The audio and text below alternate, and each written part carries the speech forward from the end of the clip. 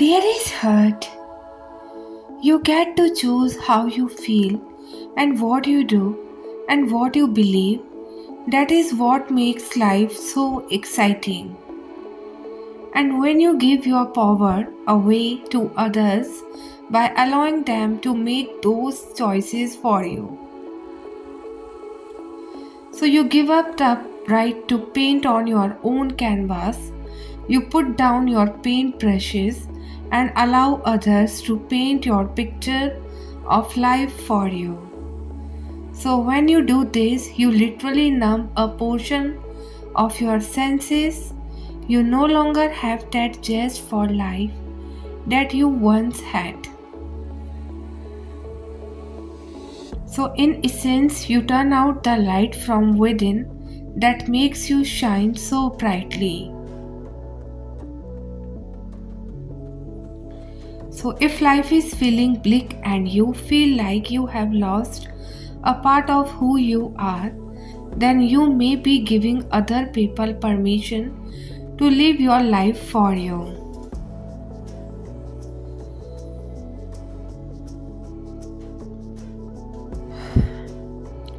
This is a form of people pleasing and it can be seen in every area of your life. It happens when you don't allow yourself to think and believe what you want to because the rest of the world might not agree. It happens when you say yes to something when you really want to say no, and it happens when you want to feel a certain way about something. But someone else tell you that you have no right to feel that way and you believe them. It is a time for you to reclaim your life.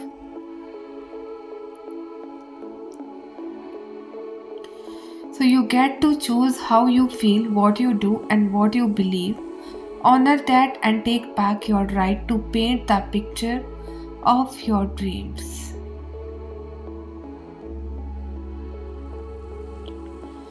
So dear souls, know that someone deeply regret their decisions of not choosing their true happiness. They are all set to plan. So this person on your mind and the one you have been dealing with was in a third party situationship.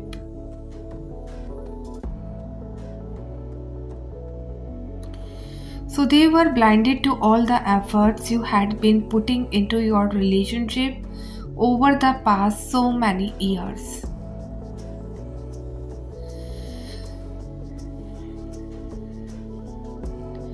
So it is a possibility that either you or they were married to someone else or their marriage was creating blocks in your union.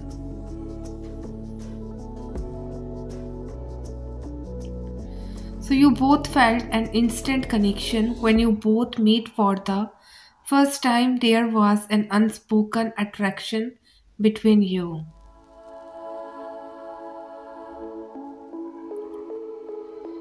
So it felt nice and warm to talk to them and you thought you would just carry on with them this way until you both started to fall in love with each other.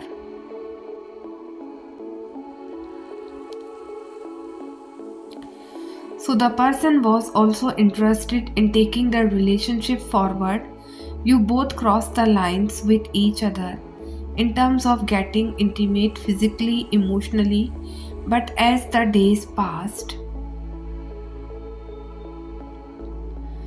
you felt like they were not taking any action in making your relationship into an official one. It was then that you pulled back your energies and you got assertive with them. So this led to an ending between you. Now they feel lost.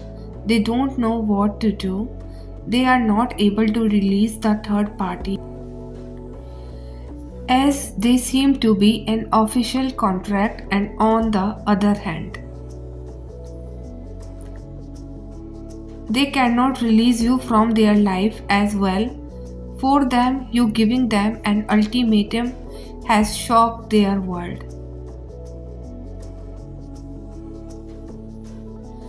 They know they need to take action quickly or else they will lose you forever. This person is now taking a break from you and the third person and quite focus on healing themselves. So they know they need to work on their self-confidence and take action at the earliest. They are also getting epiphanies and revelation about you from the universe. So next few weeks they will come out of hibernation and will approach you with an offer. So dear souls, know that there is connection that facing some temporary temptation.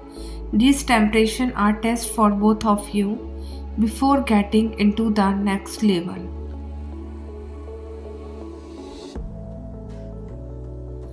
So everything was fine and all suddenly you feel like it hits the brake or tower movement. This connection has strong foundation, but none of you have such a good past experience when it comes to love and relationship. Some of you might wondering if the past will be repeated. The highest spirit wants you to trust and believe in your heart, not your fears or headspace. It is would not and you know it. So if you are unsure where to go, it is clear that this relationship deserves a second chance. The blockage or issues are not coming from this person or you, but something from the past that projecting to the present energy. Hence why you too feel stagnant, in low vibes or unable to move forward. So this connection holds a strong opportunity to create the happy family and grow the strong bond to one another.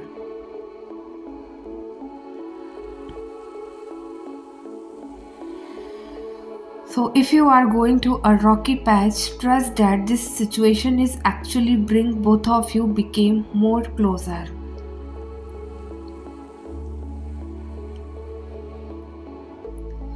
So dear souls, know that for someone your victory has come, heaven has your name marked, and there is a sudden turnaround coming in your situation.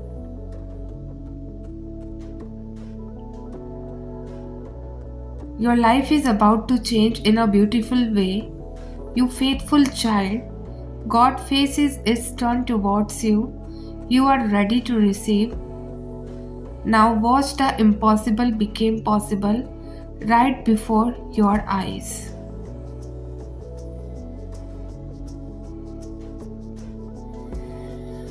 So dear souls, know that when we see dead ends, he sees new beginnings. When we are in the middle of a bad day or disappointing moment, it is so tempting to give in to thoughts like, it is over or it's too late, but it is not too late. It's never too late to have a fresh start when you have a life in Christ.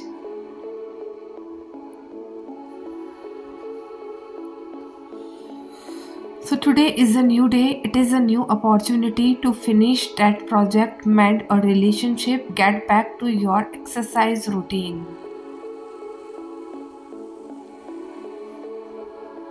So encourage you to look at each day as a chance to start again.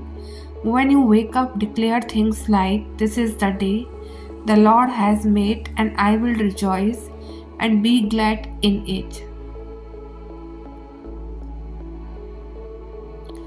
So God is the God of do-overs, second chance and new beginnings.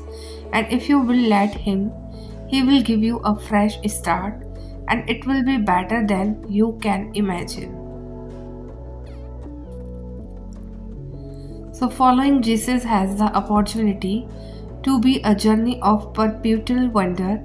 A life of wonder is a personified attitude and approach that says, what good thing will God do next? So it welcomes exploring the unknown because of trust and confidence deeply rooted in the nature of Jesus.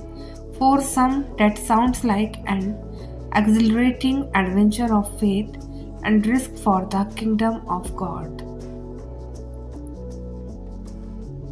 So others might notice feelings of anxiety, fear, or insecurity is starting to surface. The reality is that following Jesus often comes with mixed emotions.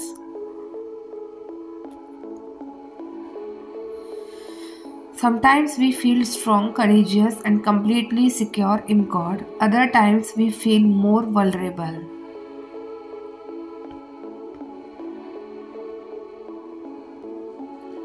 So, regardless of your season, you can always take heart from Jesus, the leader of your faith adventure.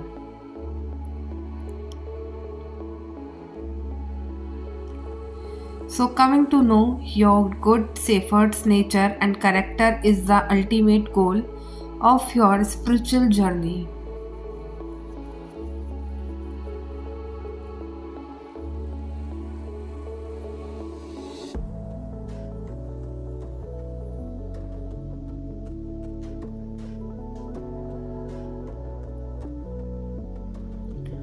So, this type of spiritual knowledge builds faith in God and forms you for the loving purpose He dreamed up for you. Consider Abraham, who obeyed God by faith, and he did not know where he was going but had a faith in his travel partner.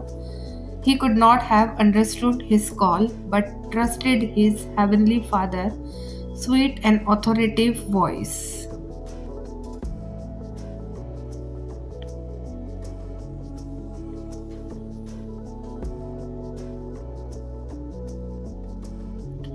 So, to equip yourself for ministry to others, it is wise and necessary to prioritize intimacy with Jesus, enthralling yourself with His love, meditating on His goodness throughout Scripture. So, and caring for the hurts, needs, and desire of your own soul, knowing the nature of the lover of your soul empowers you to continuously practice abandoning outcomes to God. So, willingly relinquishing your day to Him instead of forcing things, foster awareness, deep trust, and a lifestyle of perpetual wonder.